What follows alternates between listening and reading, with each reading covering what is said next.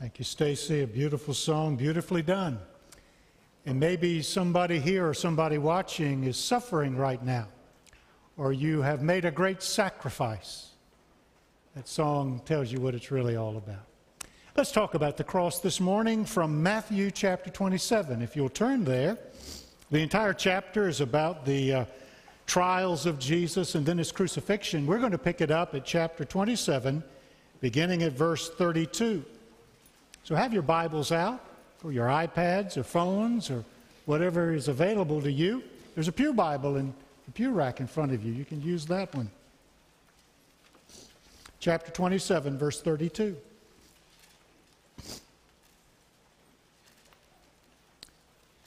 As they were going out, they met a man from Cyrene named Simon, and they forced him to carry the cross.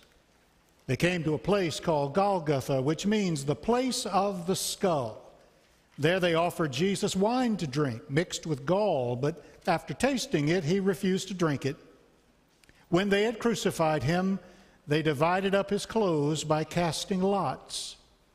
And sitting down, they kept watch over him there. Above his head they placed the written charge against him. This is Jesus, the King of the Jews. 2 robbers were crucified with him, one on his right hand and the other on his left. Those who passed by hurled insults at him, shaking their heads and saying, "You who are going to destroy the temple and build it up in 3 days, save yourself. Come down from the cross if you are the Son of God."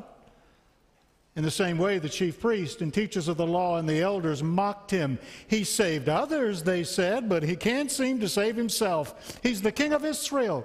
Let him come down now from the cross, and then we'll believe in him. He trusts in God. Let God rescue him now if he wants him, for he said, 'I am the Son of God.'" In the same way, the robbers who were crucified with him also heaped insults on him. From the 6th hour until the 9th hour, darkness came over all the land. About the 9th hour, Jesus cried out in a loud voice, "Eloi, Eloi, lama sabachthani," which means, my God, why have you forsaken me?" When some of those standing there heard this, they said, "He's calling Elijah." Immediately, one of them ran and got a sponge. He filled it with wine vinegar, put it on a stick, and offered it to Jesus to drink. The rest said, "Now leave him alone, and let's see if Elijah comes to save him." And when Jesus had cried out again in a loud voice, he gave up his spirit. At that moment, the curtain of the temple was torn in two from top to bottom. The earth shook and the rocks split. The tombs broke open, and the bodies of many holy people who had died were raised to life. They came out of the tombs, and after Jesus' resurrection, they went into the holy city and appeared to many people. When the centurion and those with him who were guarding Jesus saw the earthquake and all that had happened, they were terrified and exclaimed, "Surely he was the Son of God." This is God's word for us today. Thanks be to God. You know the Christmas story, and so you know that the day that Jesus was born, that night the sky was made as bright as the 4th of July or noontime. But then the day that he died, the afternoon sky at noontime turned to darkness. Something was going on. This, of course, is the most important event, the events of that weekend, his crucifixion, and then what happened after that. Really the core of our gospel and really the core of all human history. Nothing has ever happened more important than this. And every one of the gospels records it, but they all tell it a little differently. They include this or exclude that. We have to read all of them to get the story. And Matthew's account seems to me to be the strangest one of all. Some weird things happened. It was at the end, what I just finished reading. The veil of the temple was torn from top to bottom. There was an earthquake, the ground shook, and then the scripture says the tombs broke open and dead bodies stood up and began to walk. Now that sounds like a zombie movie, doesn't it? I mean, did you even know that's in the Bible? Did you know that that happened? Matthew says it happened. And if it happened, I'm wondering why the others didn't mention it. It's a pretty awesome experience. I can't explain it. I'll go ahead and let you know that. I can't explain it. Some scholars say that Matthew, at this point, is writing theology. He's giving us a glimpse of what the death of Jesus meant. It meant that death was defeated, and this is a pretty graphic way to illustrate that. Some say that the period, and punctuation, of course, was not in the original. Maybe the period's in the wrong place. Look at verse 52. The tombs broke open, period. And then later, the bodies got up, and after the resurrection of Jesus, he came first. But after that, the saints of the ages will rise too. Maybe that's it. But that's even not the strangest thing in this account. What baffles me every time is the violence of the human heart. I'm never ready for that. I'm never prepared by violence. I'm always startled by it. When something like that happens, when people act this way, and toward none other than the sinless Son of God, Jesus, that's amazing to me. Albert Einstein, the great theoretical physicist, never got a doctor's degree. Did you know that? I mean, you've got yours, but Einstein never got his. He said it was because nobody was ever qualified to give him one. And I suppose that's true. I think about that when I look at this story and I see these religious leaders, these hypocrites. I see these soldiers. I see Pilate. I see all of them standing in judgment over Jesus. And I think, what audacity that they could dare think they could judge him. There's an interesting question in chapter 27, verse 23. Jesus is before Pilate, and Pilate wants to let him go, but the crowd insists that he be crucified. Pilate asks this question, verse 23, why? What crime has he committed? And some have said this is the second most important question you ever find in the Bible, or even in all of human life. The most important question is, who is Jesus? You answer that and you're on your way. Who is Jesus? But the second question, so important, why? What did he do? Why would Jesus be treated this way? So to try to answer that, I want us today to go on a little trip together. I want us to go back in time, 2,000 years, and I want us to go back to just outside Jerusalem, and I want us to stand together, all of us. I'll be the leader, but let's stand around the foot of the cross of Jesus. There weren't many disciples. One we know of, John, was there because Jesus is going to address him. The disciples had run. Mostly it was faithful women who were at the foot of the cross, but now we're going to join them. And what do we see? The first startling thing is darkness. Darkness descends at noon. They weren't expecting it. That's not the time. Was it an eclipse? Maybe so. We don't know. But suddenly, darkness descended. You know what that's like at your house when you're watching television in the early evening and suddenly the power goes out. And the house becomes dark and you didn't see that coming. You didn't have candles ready and you're stumbling around. These people were used to executions. There were crosses everywhere. This group of soldiers, this is what they did for a living. They did this every day, but never did the sky turn black. There's an earthquake too, which was unexpected as always. What's going on? Well, obviously this is not an ordinary execution. Obviously this is a cosmic event. Because what's going on right now, and they didn't realize it at the time, but what's going on right now is a great cosmic contest between good and evil. It all boils down to that place, that moment in time. Something's being settled here. Turn in your Bibles to Colossians. Just go over to Colossians right after Philippians. Colossians in chapter 1. Colossians chapter 1 and verse 15. Ephesians, Philippians, Colossians. And if the most important question of all is, who is Jesus? Well, here's the answer to that question too. Chapter 1, verse 15. He, Jesus, is the image of the invisible God, the firstborn over all creation.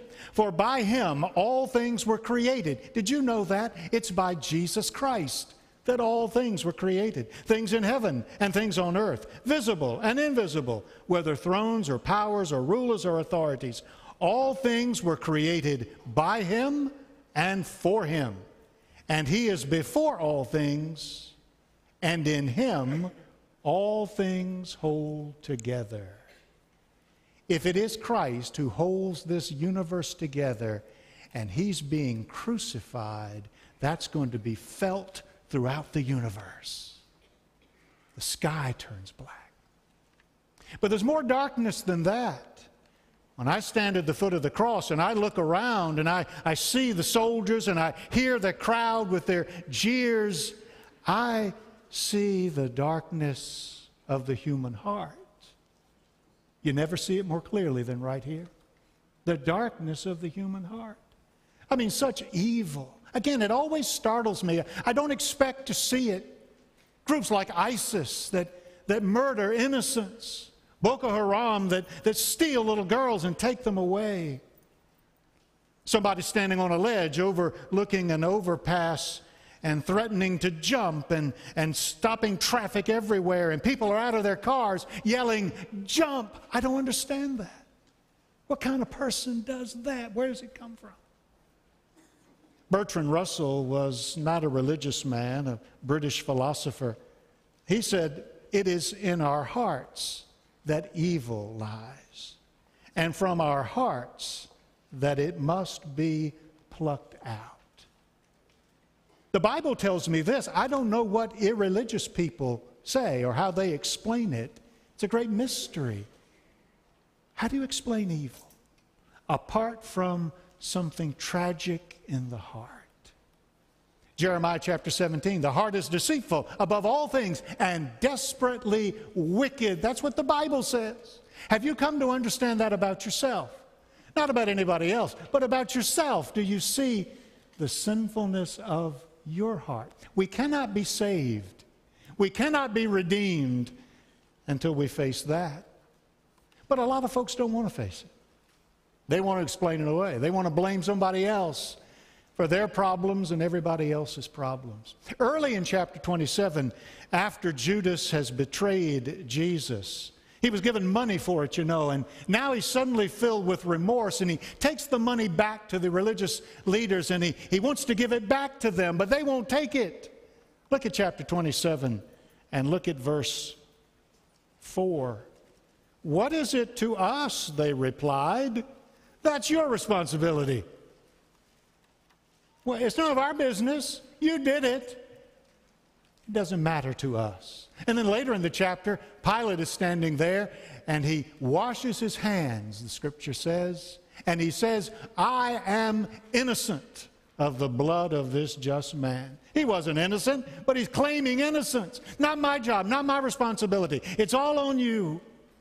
The first step toward redemption is to see the darkness of the heart.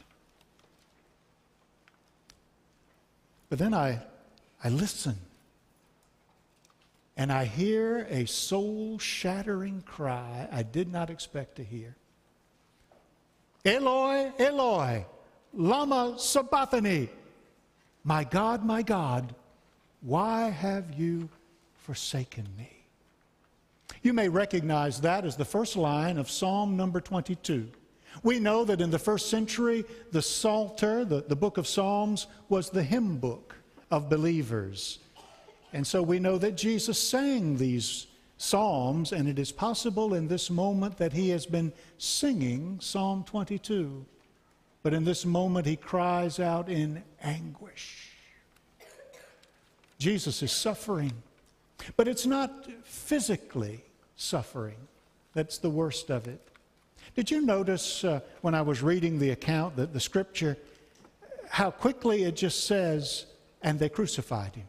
When you watch a movie about it, when you watch a television program about the death of Jesus, the emphasis is always on the physicality of it, the physical suffering of the nails and the spear and the crown of thorns. The New Testament doesn't emphasize that. I mean, it happened, but it talks about another kind of suffering, worse than physical suffering, because, you know, people suffer all the time. Martyrs to this day are giving their lives in some parts of the world, and they're dying horrific deaths. No, Jesus' death was different. It wasn't just the physical nature of it, it was the spiritual nature of it. He felt it in the garden when he said, "My soul is suffering as unto death." As he realized he was bearing the weight of the sins of all the world. "Father, if it be your will, let this cup pass from me." But it wasn't his will, and Jesus had to die. There was no plan B. There was no alternative. If we were to be set free, it would have to be by the death of Jesus. And so that day he cries out, my God, why?" You remember in the Godfather movies, the trilogy, The Godfather, the story of the Corleone family. Michael comes back from World War II, idealistic, a hero. He wants to live a good life, but quickly gets sucked into the family business and becomes a murderer himself, and thinks nothing of others as he consolidates his power. Well, when he comes to the end of it all, there's one person he loves, and that's his daughter. And at the end of the movie, they're coming out of the opera house in Rome, and an assassin fires and shoots Michael, wounds him, but kills the daughter. And in that scene, he's holding her. She's dead. He's holding her. And he opens his mouth wide and screams, but there's no sound. I mean, for the longest time, you just see his mouth open and he's wailing, but he can't make a sound. And finally, it comes from the very depth of him.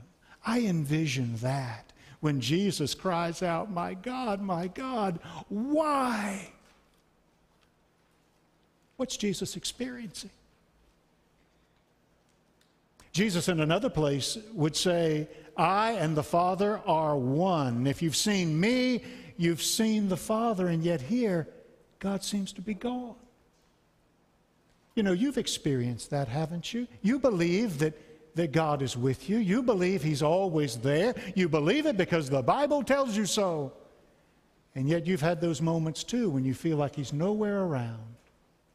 No, He was there. God was right there suffering with His Son. Hear that cry from the Father's point of view. We hear it from Jesus' point of view, but hear it from the Father's point of view. You've had your child awaken in the night, maybe sick or maybe having had a nightmare, and that child cries out to you, and you jump and you rush because you don't want the child to think she's alone. You want them to know you are there. God is there with His Son in that moment, in that cry of anguish. But let's leave the cross and let's move across town. There's a dark room in the temple complex. And something happens there, and nobody realizes at the time, but it's the most powerful thing in the story. In that darkened room, it was the holy place. It was the place where the high priest would go one time a year to meet with God on behalf of the people.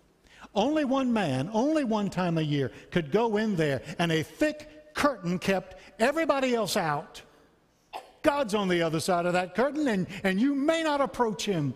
But in that moment, just as Jesus is dying, just as he gives up the ghost, it is finished.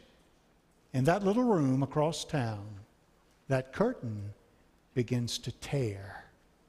Not from the bottom to the top, man would do that, but from the top to the bottom, because God is doing it. God is ripping open that curtain to let you know, to let me know that now Now we can go right in.